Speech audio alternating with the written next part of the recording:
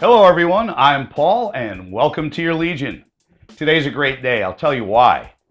Finally, I'm over a lot of trials and tribulations that I've had in the last year. 3 deaths in the family, shoulder surgery, 2 broken ankles. It's been horrendous. But I do want to say that I am quite enthused to be here with you today because I got a new product to show you. And this new product has made me re-enthused about the industry. And I'll tell you why.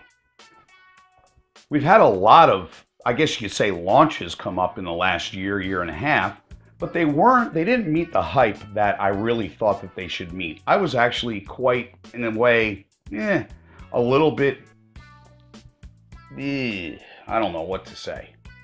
I was a little bit upset that we didn't get the jump in the technology that I was really looking for. Now, NVIDIA has just launched a new product, and it's the 1080. It is, of course, the enthusiast level graphics card. Now, let's go ahead and call this 1080 Brand X. And the reason why I want you to call it Brand X is because I want you to have an open mind. There's no AMD, there's no NVIDIA, there's no Intel, there's no nothing else. We're going to call it Brand X. I want you to look at this product based on how it performs, what the price point is, and what you're going to get out of it. Not because you prefer NVIDIA over AMD or Intel or etc. Because this is something that you're going to want to put in your computer, you're going to want to use, and you're going to get the best value for your dollar out of. Okay.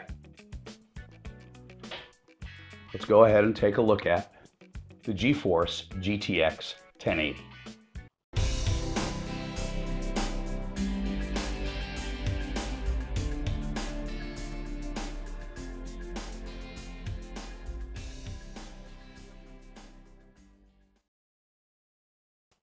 Okay, guys and girls, well, here it is, the GeForce GTX 1080. As you can see, they've changed the actual shroud a little bit from the 980 and the 980 Ti and, of course, the Titan, which was black. But they actually kind of put a little bit of bevel on it and did a few different nice things to it. It looks actually a little bit better in my eyes. On the back, we do have a back plate again, and you could actually take this piece off if you want to. I know NVIDIA said that they weren't going to put back plates on it because when you're running SLI, it gets too close and there's too much heat generated. Well, what they did was they decided to go ahead and put it back because there is not much heat generated by this GPU. And you could also take this back piece off here. You could also take that off via the screws. As you can see, it's got the magnesium embedded fan, and it does blow out through the back. One thing about this card is that it has an 8-pin power connector. That's all you're going to need to power this card is an 8-pin power connector. GeForce GTX is an LED. It lights up. If you have your control panel and you go ahead into GeForce Experience, you could go ahead and set this to blink, phase on and off, do whatever you want to. Of course, it is SLI. And they have a new SLI bridge coming out. It's SLI HB, which actually boosts up the frequency from 400 to 650. So you're actually getting a better performance out of your PCI bridge. Of course, NVIDIA will be selling that, and also the AIBs or AICs, your add-in partners. So it's going to be a flat bridge. Please go to my website and look at it. You could actually see a picture of it. Maybe I'll show you a picture in a few minutes. What the hell? All right. In any case, let's go ahead and talk about it a little bit. It's the new Pascal processor. All right. It's the most efficient, most powerful processor NVIDIA has ever built.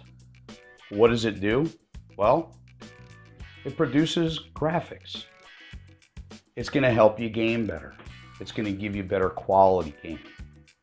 All right. 2,560 CUDA cores. It's got a base clock of 1607, a boost clock of 1733. Of course, we got GPU Boost 3.0 now. GPU Boost 3.0 is actually different than 2.0. Before, everything on the GPU Boost used to be on a linear phase, which is basically a straight line going up like this. With the new GPU Boost 3.0, if you set it to manual, you could actually set your voltages up so you could actually get a curve. So when you're overclocking it and you're actually using the card, that curve is going to bring you closer to your high point of where the card is actually going to perform on its tip-top level, instead of having a blank space that's going to be basically in between from when you actually start and ramp up. So instead of going like this, you're actually going on a curve and you're actually meeting that top line more than you would if you were going on a linear line. It's got some new memory in it. It's GDDR5X. It's got 8 gigs in there. And the GDDR5X is a lot quicker. We could actually get 10 gigabytes per second out of this. And the reason why is because a couple different things. First, they redid the I/O. It's a lot better. Also, the circuitry in it between the memory controller and the memory is a lot better. So by them doing that and putting more technology into the memory and the memory interface, we're getting better throughput. So you're going to have a lot of bandwidth coming out of this card. Now, what I could say is this is the single most powerful video card I have ever tested. And I'm being serious. I mean, I've tested stuff and said this before, but let's look at it this way. This performs better than the Titan X, which is the king of single GPU graphics cards. Now, we're not talking about dual graphics. We're talking about one single chip on here. The Titan, up till now, was the king in performance. This actually beats the Titan overall in the 13 benchmarks that I ran by 30%. And guess what? It has 180 watts. That's all it requires to power it. It's a 180 watt video card. Not 250, not 270, not 312, 180 watts. And that's all you need to get the performance where it is. Of course, it's the Pascal chip too that's giving you the performance and the way that it's made, with 7.2 billion capacitors, if you want to know that. But other than that, this is the single most powerful GPU I have ever tested. Let's go ahead and take a look at some of the benchmarks. I'll come back. Maybe I'll play a little bit of Doom in this game. In this video, okay. Maybe I'll play the game Doom in this video for you guys, just for maybe a minute or so you can take a look at it. I play at 4K and you're getting over 60 frames a second, and I got it on high settings.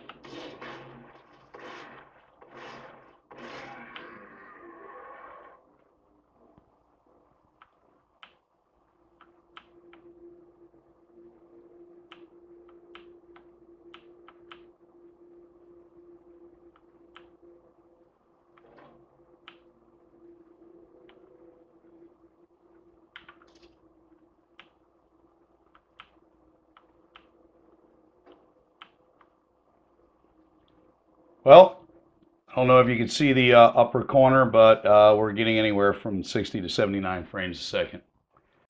It's been a long time since I've been able to say this, but normally we're talking about a 30% increase in video cards, in performance when we go down a couple generations. This is the first time in, geez, I don't know how long it's been that I've actually seen a video card give me that much performance in one generation, and especially over a flagship product that costs about $300 to $400 more. What I want to do is talk a little bit about this Founders Edition that you might have been hearing about. The NVIDIA Founders Edition is basically what we used to call the reference board. NVIDIA used to make a few of them. They would hand them out to their partners, they would hand them out to the reviewers, and basically the product line would stop.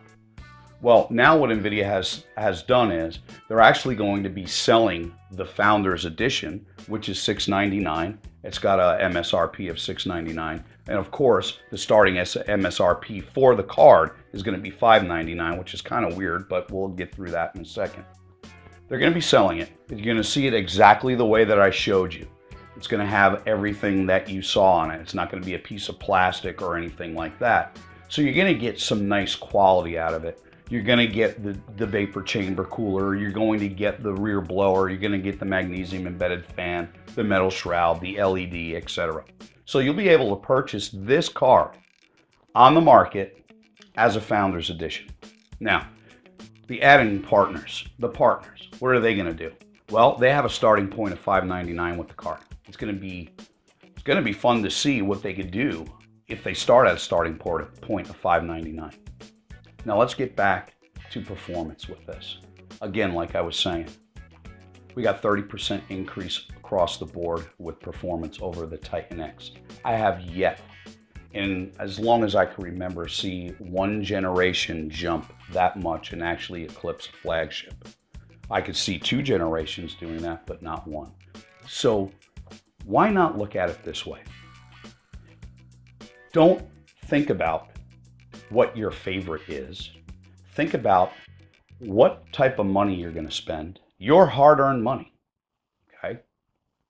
You're going to spend your hard-earned money on a video card that you're going to use to game. You're not going to buy it to play Chuzzle or something like that. You're going to game with it, right? So think about this. Me as a consumer, and I have both AMD and NVIDIA cards, but me as a consumer, what I always did was I bought the best that my money could buy. It had nothing to do with branding. What you want to do is you want to look at the price, $599 to $699. We don't know what's going to go on with that. The performance, okay? It performs better than a $1,000 card. So that's a no-brainer right there if you're in the market for this enthusiast level video card. You're getting 180 watts, so you're not going to, spend a lot of electricity. You're not having a 300 watt card to get this type of performance, and you can game in 4K. Now, VR is going to be a different story. VR requires a little bit more stuff. You might need it to have them in SLI. I would suggest using it in SLI, and of course, if you read my review, you noticed that I talked about VRWorks. NVIDIA put a lot of R&D into this VRWorks. They're creating a whole ecosystem, a nice environment with VRWorks. They got a really cool game called VR Funhouse that you guys could download and play if you have an Oculus Rift or you have an HTC Vive. And it's really fun. You're in a fun house. You're doing things that you would do, like throwing balls at stuff, shooting flaming arrows and doing all this. Really great. It was fun. It's something that if you're fortunate enough, unlike me, to have an Oculus Rift or a HTC Vive, that you might want to go ahead and do and try to play, because it's really good. Now, VR audio is in its infancy, and that's basically where they take the sound and they bounce it off of things so it actually sounds more realistic. Now, you're going to need 3 cards in order to do that, because you're going to have to dedicate one card just for sound, because it's going to do ray tracing, and that's how it bounces the stuff off, so it actually sounds like it's coming, sounds being absorbed from this area or that area. So NVIDIA's put a lot of new technologies. Also, they have SMP, simultaneous multi-frame display, or SMP, let's just call it that.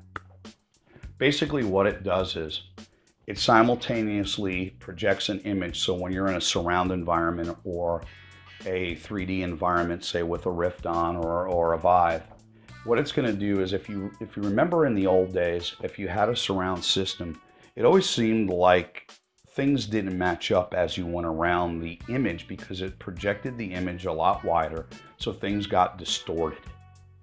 This gets rid of the distortion.